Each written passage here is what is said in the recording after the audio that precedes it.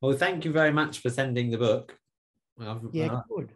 It's been sort of like I've read through it once, quite quick, and now I've been taking it slow because there's a lot to it, and it's a very individual way. I've never seen permaculture approached in that direction, almost looking at it as a social movement and more of a global social movement. And that was kind of the first question I had: is what drove you to write the book? What was your objectives really with writing it?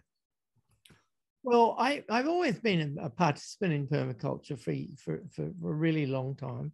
And I'm a sociologist, and my main area of research is in relationship to permaculture has been food security projects in Africa. It hasn't really been the permaculture movement in Australia, although I've always been a participant in that and gone to the convergences and stuff. Anyway, someone from Pluto Books asked me to sort of participate, to write something for them, because it had a whole series on alternatives and futures, and so it's the fireworks series, so activist movements of the present period. And so she knew I was involved with permaculture and asked me to write about that, and I suppose that sort of got me going, and I thought, oh yeah, I could do that, and it's like my other books, I've written 2 other books, and it's very hard to get a readership. And I thought, wow, this is an opportunity to write something where I'm likely to get people reading this stuff that I write. Yeah. And so it's proved, it's certainly true. It's certainly been true. There's been a lot of interest in the book from permaculture people around the world.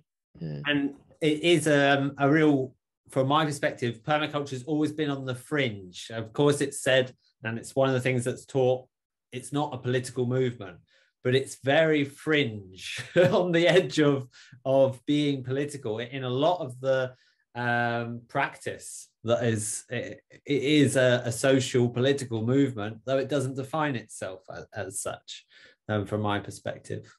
Well, yes and no. I mean, I think permaculture, if you read, if in the 3 canonic texts, like I talk about the 3 canonic texts in the book, and I mean, it's like they all talk about ending the industrial system, or ending industrialism, or something like that.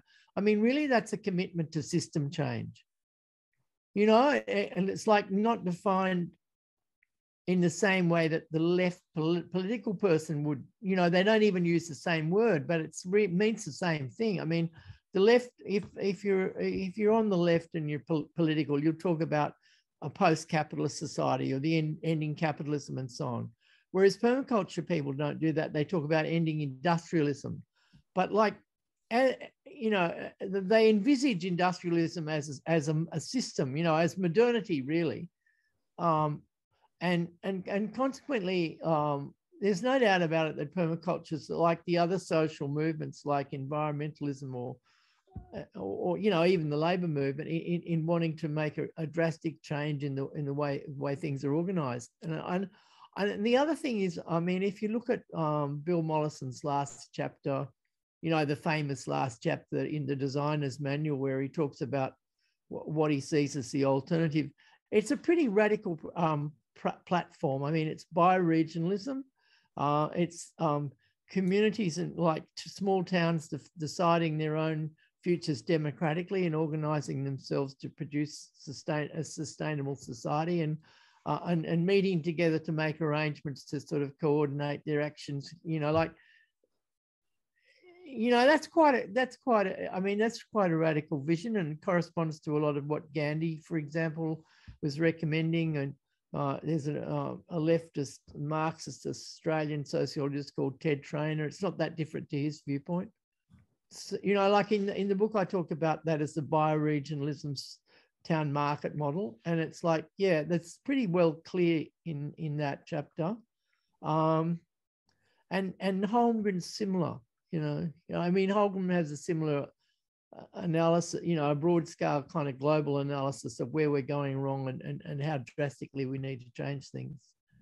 So I think it's not political in the sense that permaculture doesn't believe that this system change is to be achieved by, trying to lobby governments to do something different, you know? It's not political in that sense of aiming to sort of influence party politics.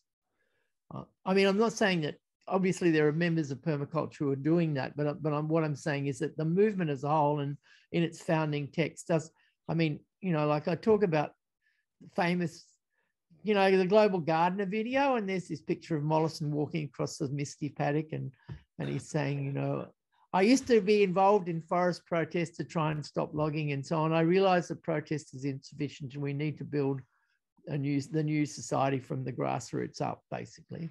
Yeah. And that's great. like, that kind of nails the permaculture political perspective in a way. Yeah, so just to give you a bit more of introduction to Permaculture Kerno, yeah, we're based in Cornwall. I actually live in Kent. So most of the other directors are in Cornwall, and we have a series of community gardens around the Millbrook area, which is south east Cornwall. And we're setting up a series of little community gardens as a sort of byproduct of the courses, some of the income from the courses, but also through funding. And they're community little hubs. And yeah, they're also training grounds. So people can actually learn some skills and techniques that they can take home and do on their own garden. One of them is in a school, and that's really nice because it's got a nice edge between education. It's an educational garden when the school's open for the kids, and then it's community garden. We got a nice big greenhouse there, so it's a nursery space as well. So how are you getting the land for this? I mean, who's the donor? I mean, how are you getting access? So yeah, all of them are leases, long-term leases. So they're bits of land that exist in the community. One part is a farmer's land. Another one is, yeah, as I said, a large school playground field, really.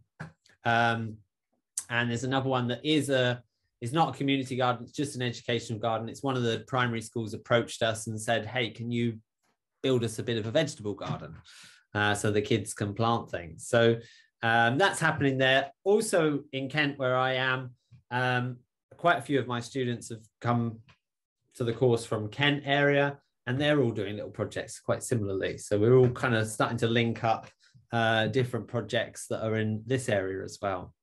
So with these community gardens, who are the kind of people who are coming along to them? What sort of, you know, like, are they urbanites? They live in towns, or they're mostly they're, so England, except for the big cities, England's got this city sprawl, goes from London, I don't know if you know, all the way up almost to Birmingham. It's one big city sprawl. But on the periphery of all of that is loads of villages, but they're suburban villages, really. And yeah, Cornwall's a bit of an outlier. Cornwall really is rural, but yeah, where we have set up these community gardens is on the edge of Plymouth. It's the Cornwall side of the border. Oh yeah, it's on the periphery of a major city. Well, yeah, so a lot of the time that is, as Holgram puts it, retro suburbia is a lot of the time is where there's a lot of fertility for this type of movement, for this change.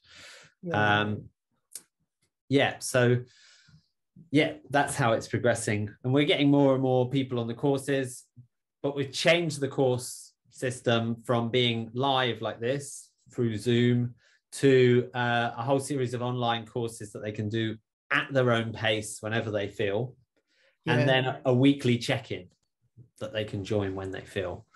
And that ends up being a bit more like a mentorship program. They've got the course, they can do it in their own time, but I then am checking in with them and kind of helping them as individuals and whatever help they need with their personal projects. So okay, so yeah, that's very similar to a friend of mine, one of the members of the Permaculture Australia committee. That's April of Permaculture Visions. She runs an online course with a similar sort of thing to that. Gotcha. So you're charging people for that? It's a PDC, is it? Yeah. Okay. Yeah. So we're doing that, and we're doing a bit of a sort of thing where people who can pay the full amount, they can pay the full amount. But if they can't, they get in touch with us and let us know, and we can do it for a lesser sum. So we just try and make it affordable for everyone. So Yeah, I had another question for you. Yeah. Did you travel for the interviews, or did you do them over online? Okay, so the Australian ones I managed to do before the COVID crisis really hit. So I was able to leave Melbourne and go up to Newcastle and interview old friends of mine from the Newcastle district. So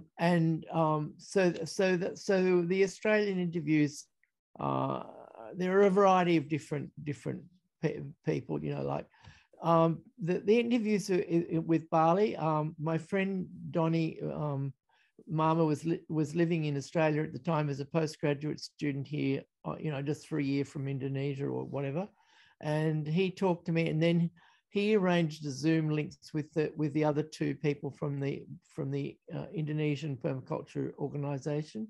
And so we did Zooms, and then the one with Sayu, he translated, because we did it together. And like, I'd ask the question in English, he'd translate into Indonesian, and then they discuss it, and then he'd give me a rundown, and then later on he translated transcribed the whole thing into Indonesian and also English.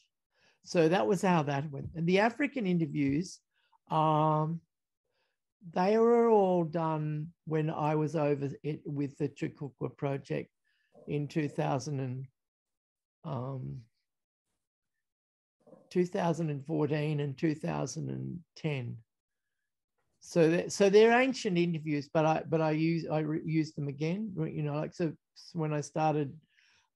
Okay, so those ones, and then the UK and United States ones and Norway, they're all done by Zoom. Yeah. Yeah. I looked at the Chukua video that you. Oh, good. It's very nice, yeah. And it's like, there's only a few people on this, but there's going to be a lot of people who wanted the recording of this, so I'll send that out. So I suggest any of you want to watch that. That's a really nice thing to watch. Yeah, cool. Especially because of the fact that it's not just about land, but it's also about this conflict resolution side to things. And yeah, I'd like you to sort of also elaborate on how your almost social sociology has helped you in the progress of those sorts of projects. Yeah, well, I mean, in terms of the African stuff, like I was always like, it started off because I had some African students doing a master's of social change and development, and like because of my interest in agriculture, and because a lot of them were initially they were agricultural extension officers, first from South Africa, but then later from other African countries.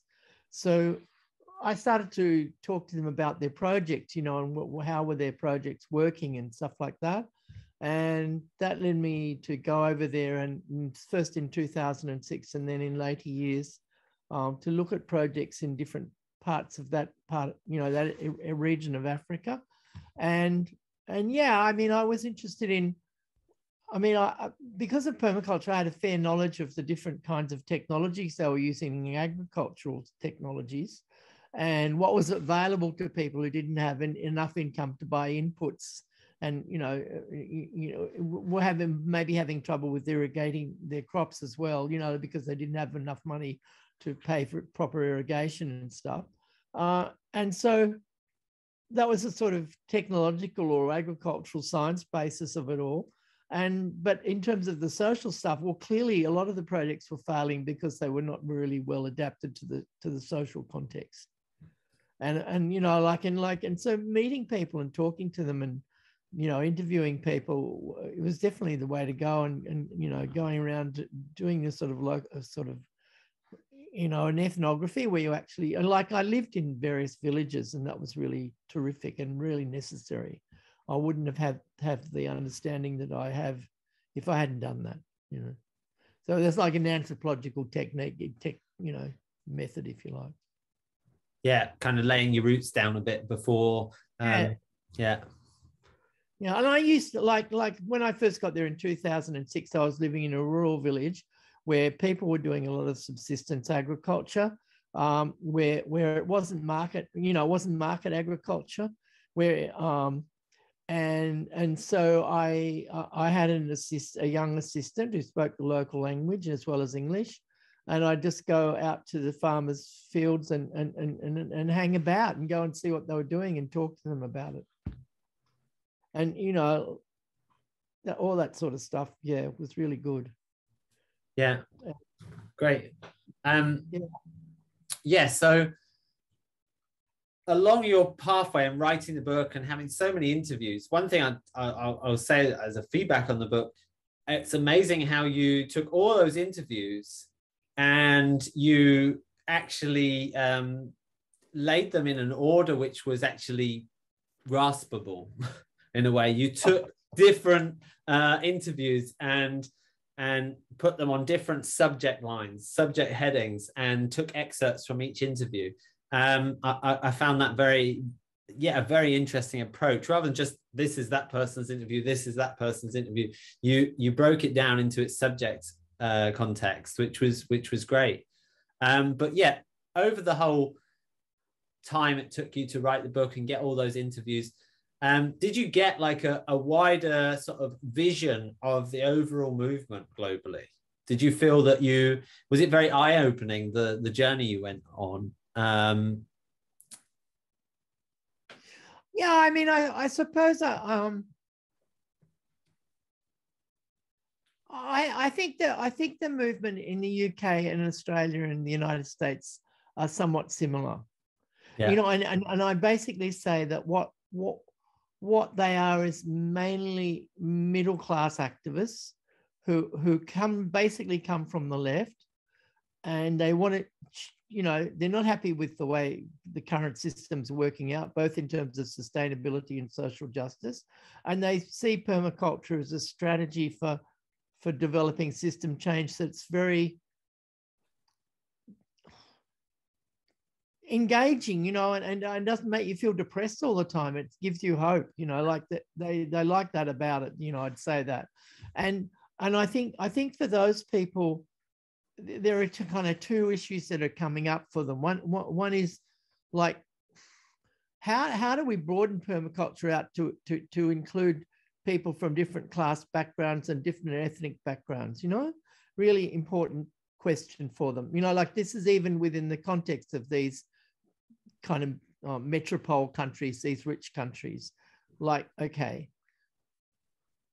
And like the stuff that you're doing with community gardens is an example of how that might be done. And I talk about that in the book.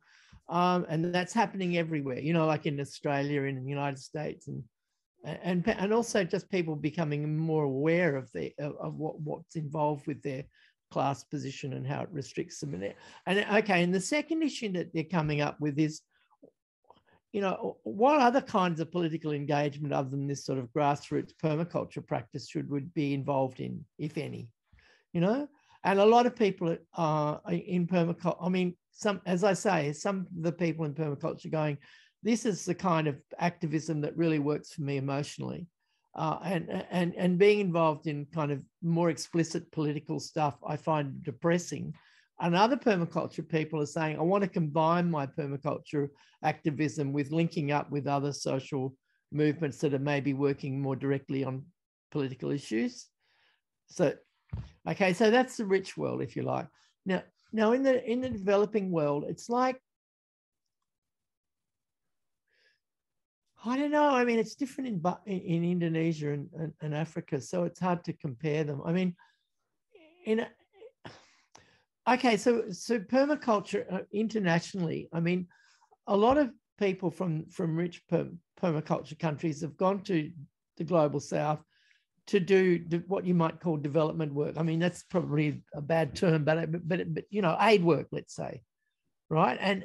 And as well as that, there are local people who are from the middle class, whether they're indigenous people or they're from the colonizing country. Like in Zimbabwe, there might be white people originally from Europe, but in Indonesia, there are Indonesians living, like local Indonesians, and often there's a combo, like there's both, like there's black middle class people working on permaculture in South Africa and Vietnam and wherever, you know what I mean? It's like yeah. It's not just the sort of yeah. Anyway, and I like it, but what the groups that these people are working with are often, you know, subsistence farmers or even tribal people who are doing some sort of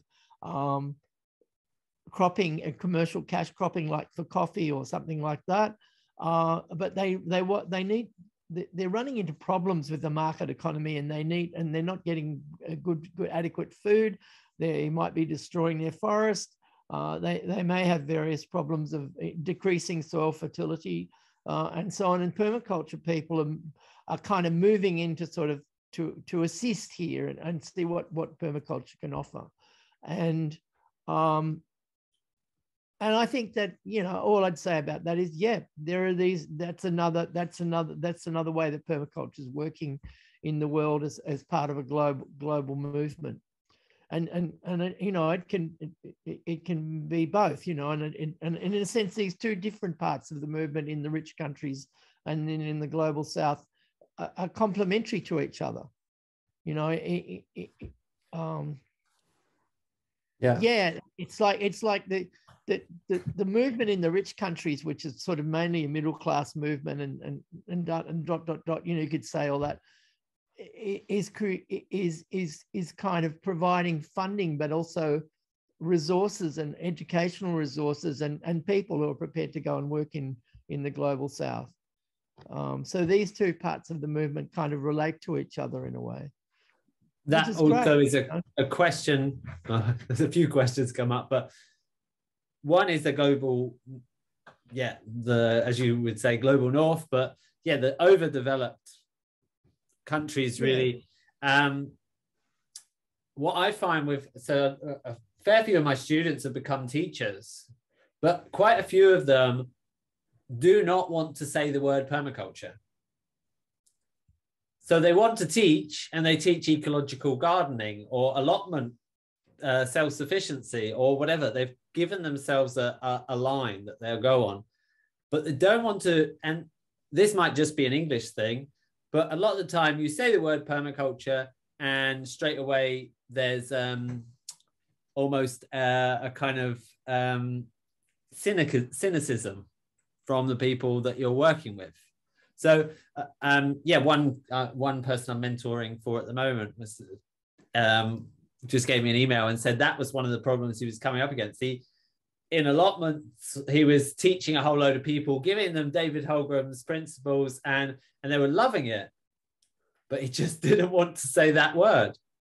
So I don't know why that is something. I think in both sides of a lot of people that approach our course are from Extinction Rebellion, for instance, or from the Green Party, or from, like, they're already in that line and they're open-minded enough to accept permaculture as something that is useful to them.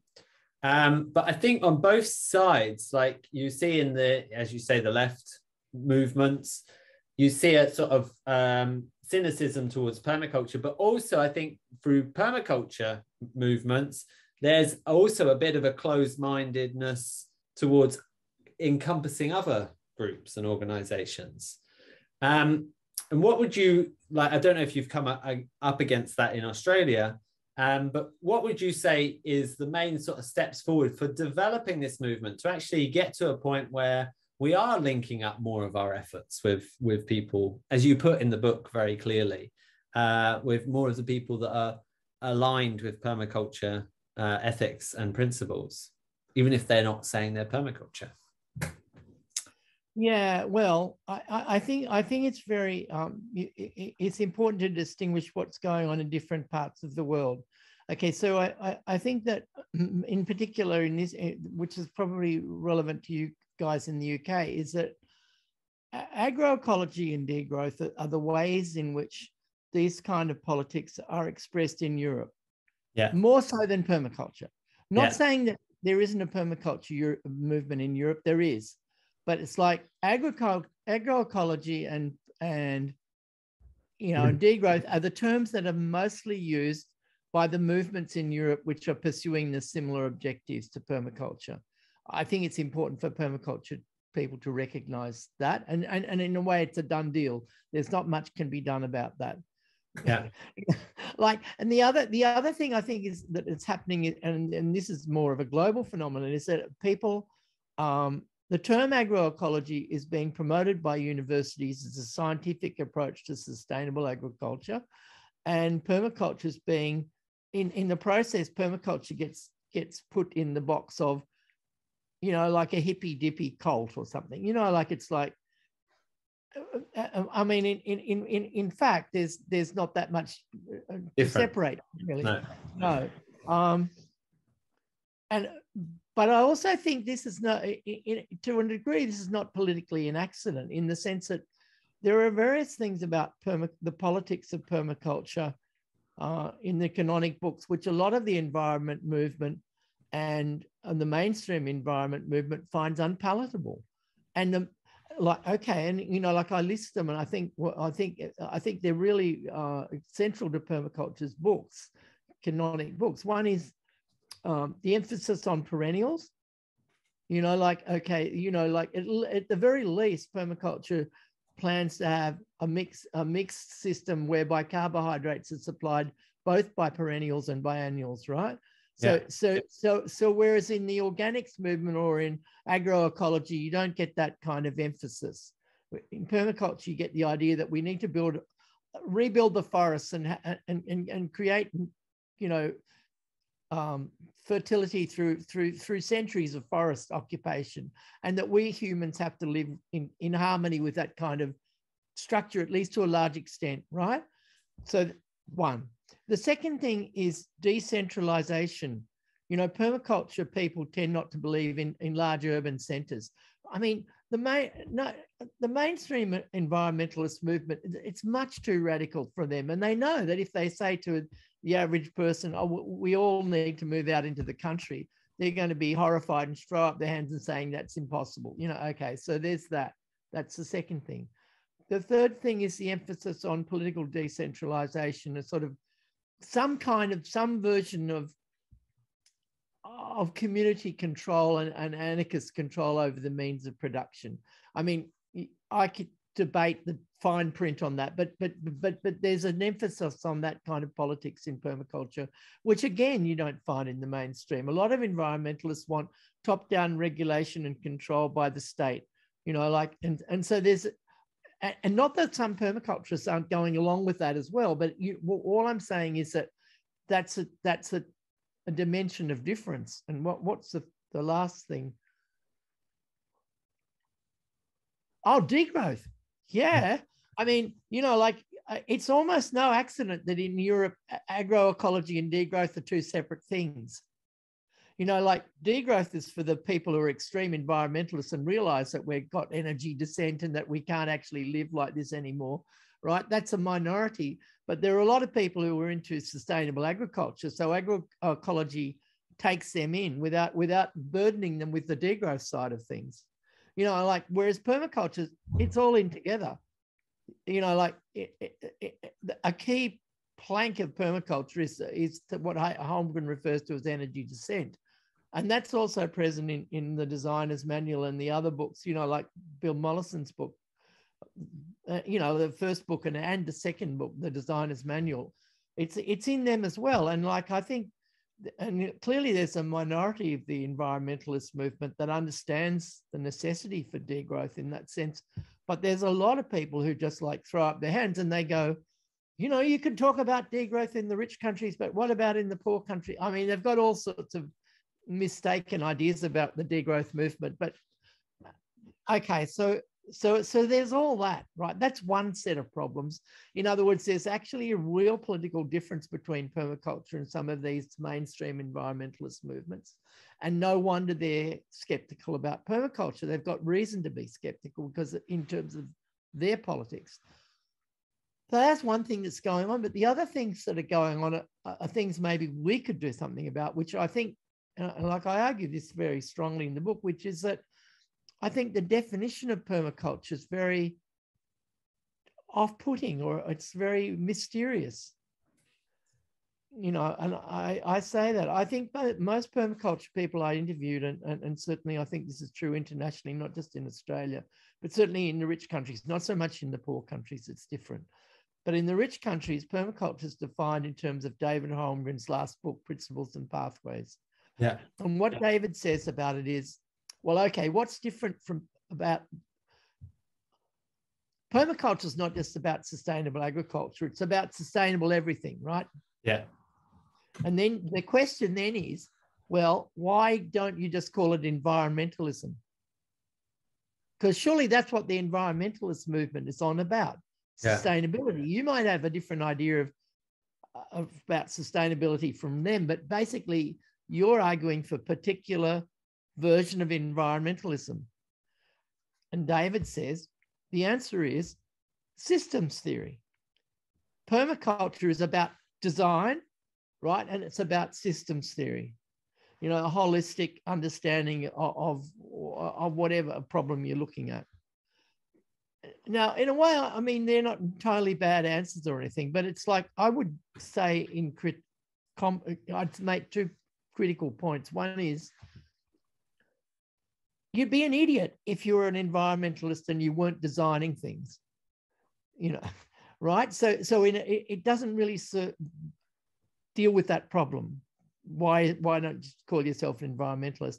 And the second thing is, similarly with systems theory, if systems theory is relevant, every environmentalist should be aware of it. And maybe but it doesn't really distinguish permaculture from environmentalism more broadly. The other problem is that the reality, you know, when you interview permaculture people about their careers, they talk about sustainable agriculture.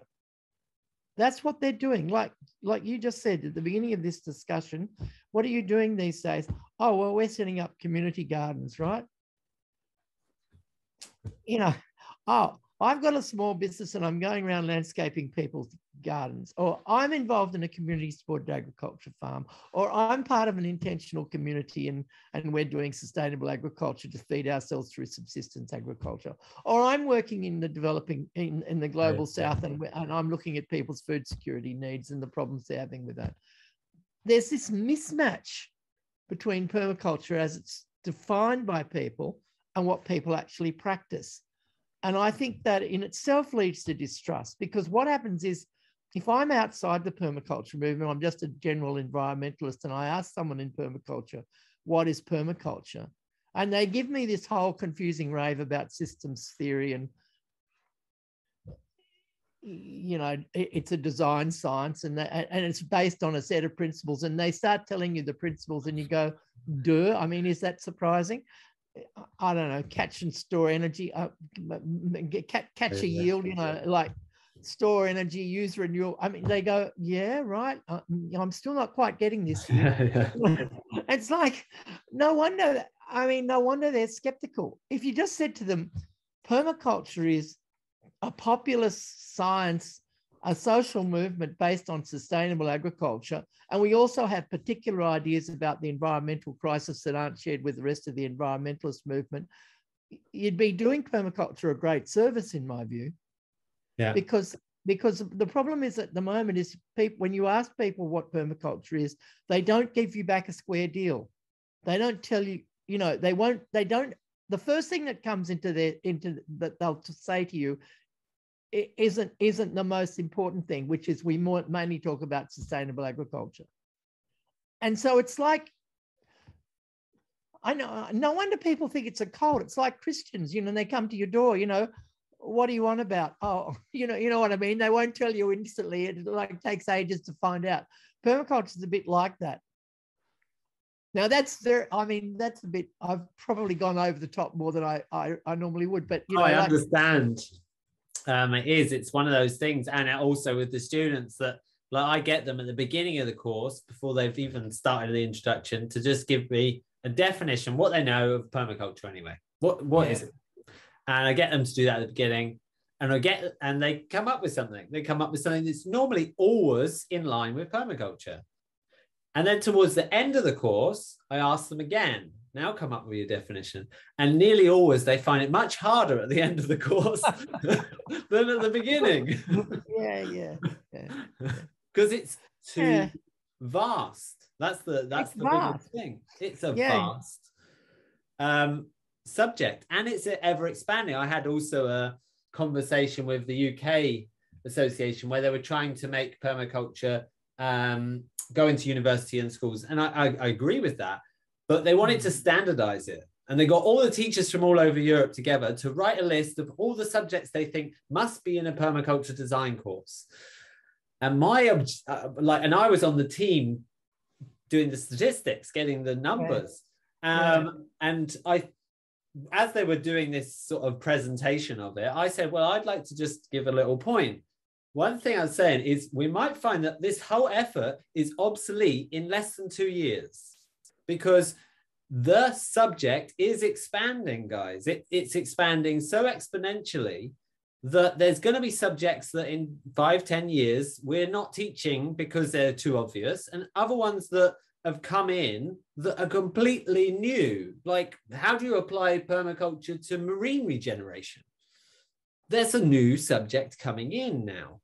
And so this is something that as a teacher, you're never going to get totally the subject unless you're constantly researching and constantly updating your lesson plans.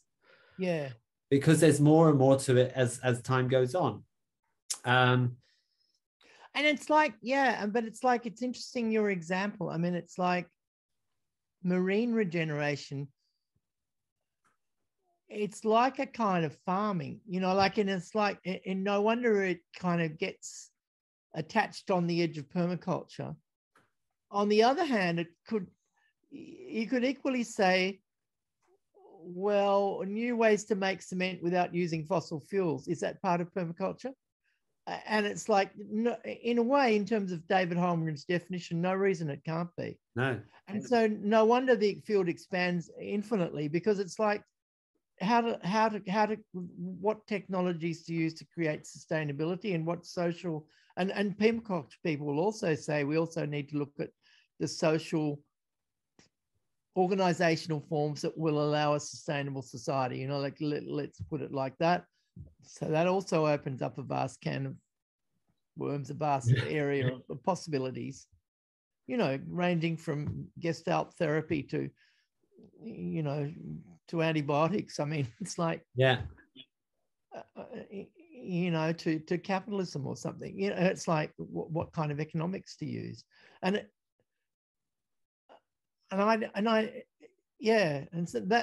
so that's why like I suppose like in those opening chapters of my book, I try and think of a way to kind of narrow it down to what we actually do most. And I think I think that's A, sustainable agriculture, and B, it's about a list of about 4 points that permaculture people tend to share, in which are not shared by a large group of the environmentalist community. I think of permaculture as a sub-movement within the environmentalist movement. What kind of sub-movement is it? 1, sustainable agriculture. 2, belief in energy descent and so on, perennials, whatever. Okay. Leslie, do you have a question for Terry? Yeah, I'm just thinking in terms of the definition of permaculture. Certainly with my background, there's always been a difficulty with the definition of sustainable as well. So I don't know what your thoughts are on that. And because I think we're tending to move more towards regenerative rather than sustainable now. I don't mind sustainable that much. I mean, I take the point made by David Holmgren in discussing this, that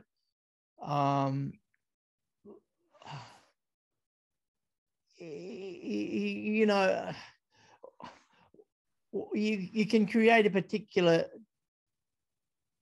technology to deal with a particular problem, and having dealt with that problem, you may not want to continue using that technology. So, talking about it as sustainable implies a sort of permanence, and it's always going to be the same, and you're going to do the same thing year after year after year, and it's going to be the same. I think that can be a problem with the term sustainable. I don't, I'm happy to go with regenerative. I mean, look, you know, like, okay, so look, I look at it like this. Okay, so the first thing I'd say is one way of looking at environmentalism is to say, what kinds of economic practices of human societies are going to undermine the foundations of continuing to engage in those economic practices in the future. You know, like, so, okay, so we're plowing a field every year, and every year the topsoil is getting less and less, and eventually that technology can no longer be used, and the benefits we're getting out of that field in terms of food will no longer be sustained. So like that's one issue with an environmentalism, right? There's another issue in environmentalism, which is care for the planet, you know, like, and it's like permaculture always combines these. You know, it's like again, this is if you like, this is something distinctive about permaculture compared with the environmentalist movement, is that it tries to take both of these things into consideration rather than prioritizing one over the other. So you know, like in terms of the term regenerative suggests to me we're going to look after other species on the planet and not just humans, and like, for me personally, I mean, that's a strong part of how I identify as an environmentalist. You know, I take that very seriously, and I like permaculture because it says, well, okay, how can we bring about a food system which both looks after other species and also provides for the needs of people, and in a way that we can continue to provide for our needs in the future. You know, so it sort of joins all these things together. So yeah, that's where I'd stand on all of these kind of related issues, I think. Thank you. Yeah, that brings us sort of to this question, like, and I think it has an impact on lots of people who are doing permaculture all over the globe, is how do you think we fund this change? Because I know some of the people that have done permaculture for way longer than me and have taught, and normally they're always just getting by. They might be growing a lot of things in their land, but financially they're just getting by. And so, yeah, well, Bill Mollison's there was a great audio which was Funding the Revolution. Maybe you've come across it, long time ago, might not be available anymore, but yeah, he was talking about that really, more or less, permaculturalists, now we want to become not just agriculturalists but economists, because we do need to approach that elephant in the room, which is an economy which is self-destructive. Our economic system is set out almost to exploit people, exploit the planet, and not really share with anyone in the process, privatize wealth. So what do you see about the sort of funding the change and the economic system? Yeah, sure. Okay. Well, the first thing I say about it, you know, like, you know, and I talk about this in the book, is that the way permaculture in practice is funded is through using the discretionary income of the middle class of the rich countries, and also of the global south as well, the middle class of those countries too. And that the way late capitalism has been set up, and especially through the period of the welfare state and so on, is to improve the wages and the affluence of the working class, and the middle class, like on top of that, their wages and affluence increased as well, to the point where they have a certain amount of discretionary income. And like permaculture trades on that and says, well, okay, you can use that discretionary income to buy a bigger car or a larger house or something. So, but it's probably more engaging and more fun to be involved in, you know, a project of transforming our society to a more sustainable one. So clearly that's one of the ways in which the environmentalist movement works. And I think that people should acknowledge that and not, you know, not try and hide that, you know, like that, to go, yeah, that's what we're doing and that's fine. Yeah. So that's the first thing I'd say about it.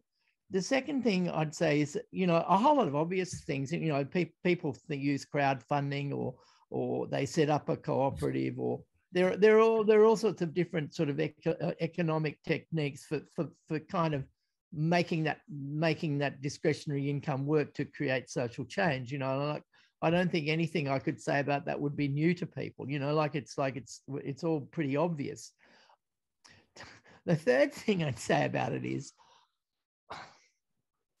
you know, like, you've got to look at permaculture. In my view, the only way to set up a sustainable society is not to have money at all and to have a gift economy. You know, like, so what I think is that what permaculture people do in practice is prefiguring the economy of the future is through making hybrids of capitalism and the gift economy, so that the practices that they engage in make use of some of the aspects of the current capitalist economy with some aspects of the gift economy, and it's like, for example, the community supported agriculture farm, right? So on the one hand, what you've got is the customers who are sort of spending slightly more money than they would at the supermarket, and they're also giving, you know, it's a kind of gift because they're actually taking the trouble to organizational trouble to just get a box of veggies, and the inconvenience of just having a box of random veggies rather than the ones you pick out at the supermarket, and all sorts of things like that. And they're doing that for the sake of the planet on the one hand, or to create a more convivial work environment for the people working in the cooperative that's running the farm. And now, okay, so that's their point of view. And then let's look at the people who are involved in the farming themselves. Well, they're sacrificing some of their possible income as middle-class people by engaging in a project which is creative. You know, they're getting that out of it in a way that they wouldn't out of a normal job, but they're also enjoying a much better, richer social life through working as a team with people rather than just under a boss who's telling you what to do all the time. And the third thing is they're expressing their love for the planet by looking after the Earth's resources for the biota, and also for humans in the future. You know, like, so in a sense, I think, unfortunately, within the context of a capitalist economy, it's inevitable that those kind of decisions will come with various financial costs. The market is, the unsustainable practices that we find in the market are designed to make the maximum possible profit. That's why they happen. And if you depart from those unsustainable practices, you'll suffer market sanctions. You know, in other words, you'll get less money for what you're doing than someone who's doing it the other way, you know, the unsustainable way. So yeah. Yeah, our system is currently, a neo-capitalist model, meaning that those that are polluting and doing it on a very large scale are being not only paid by us consuming from them if we consume from them, but also are getting a governmental subsidy in most instances. So the polluters are getting paid to pollute. And currently, small-scale farmers who want to have a startup fund find it very, very hard to even get a loan from a bank. So our current system is not enabling the people that really need to be enabled in this time. People who are locking down carbon from the atmosphere, people who are cleaning up rivers and cleaning up the soil, and enabling those that are doing the opposite. So yeah, there's kind of, I agree with those three systems you're saying, but there is a political side to it, because we can never really change if we've got a model which is taking our taxes and putting it to where we don't want it. It's like where we currently know that those guys are not doing good with it, really. A certain amount of our taxes right now are probably going to warfare somewhere in the world, for instance. So it's very hard. It's an uphill struggle the way we're going currently. So that I'm just saying, if any of us had any idea on how to shift the political motivation and movement, make the polluters pay and make those that are cleaning up, give them help. Well, yeah, no, I mean, it's different in different countries. I mean, okay, so in Australia, we have a preferential voting system, which means that a minority party like the Greens, it makes sense to give them your first vote, and then you give the second vote to the Labor Party, right, which you know is not going to do a great deal for the environment, but it's better than the Conservatives, right? Yeah. So it's like that all works, and it creates the Greens in Australia as a sort of pressure lobby group, which is pushing the Labor Party to the left always, you know, or in a more environmentalist direction, let's say. Yeah. That's happening, right? In a first past the post system like you've got in the UK, if you vote for the Green Party here, you waste your vote, you know, like so there's a big disincentive. The same's true in the United States. Europe's completely different. It's more almost all proportional representation. So, and then the danger is like the German Greens, it gets the party gets completely co-opted by, you know, by I don't know, by light green, you know, light green pro-capitalist forces, let's say, something like that. And it's like, I mean, so in a sense, responding to this situation politically depends where you are, you know. Clearly in Australia, there's some future in joining the Green Party or voting Green or whatever, whereas in the UK, it's probably better to be involved in some kind of lobby group to try and get the Labor Party to give more support to cooperative farms and small farms and so on. So these are immediate solutions, but I don't think I think we're at a moment of crisis globally at the moment, and I'm in favour. You know, I think we should be promoting a non-monetary, non-market socialism, if you like, and advocating and promoting that as the only way forward. Like I'll just explain briefly why I think that. I mean, okay, so within a market economy and especially within a capitalist market economy, what you have is firms competing with each other to make money. I mean, the basic idea of money is that you sell dear and buy cheap, and money doesn't actually work if everyone behaves differently with it than that. That's the sort of hegemonic discourse of how money operates. And the capitalist, the owner of a firm, you know, whoever it is, has got an interest in making the maximum profit. So what they do always is they externalize their costs. You know, in other words, the community, like if their workers are massively stressed out and going home and having headaches and just vegging out in front of the TV and they're bored out of their brain, that's not their problem, right? So they externalize that cost. They do the same stuff with the environment because, you know, at the end, if they don't behave that way, what happens then is that some other firm will come in and undercut them in the market. And so I regard this problem as like essential to any market economy. And I don't think reforming the market by extra regulation from above, a vast bureaucratic nightmare of extra controls over prices and what you do and environmental controls and so on, is really solving the problem. And we can see now, you know, we've had enough experience of the last, 50 to 100 years that it doesn't, that there's a limit to what you can do. You know, it's better than nothing, but it's not going to get us where we need to be at the moment when we've got this huge global crisis. And so I'm, like that's my kind of politics at the moment. But I don't. At the same time, I respect people who want to be part of the Green Party, or they want to push a reformist sort of agenda because they think that's more likely to get political support. I can understand why they're doing that, and I don't really think it's necessarily going to have any bad effects. But it's not where I'm at the moment. I'm trying to get people to sort of realize we need to do something much more drastic than that. Yeah, I often say, so going in line with what you were saying before and now, I often say the vote that makes the biggest difference is where we actually spend our time and our money, where we what we're actually consuming and what we're actually doing with our action.